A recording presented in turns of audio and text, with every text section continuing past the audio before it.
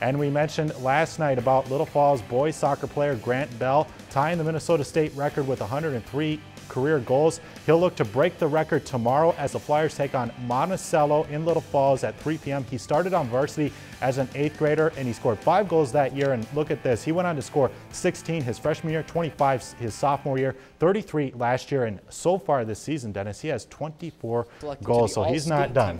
He has 24 already. Oh, 24 already. That's We're not even impressive. halfway done. Wow, impressive player. If you've enjoyed this segment of Lakeland News, please consider making a tax-deductible contribution to Lakeland Public Television.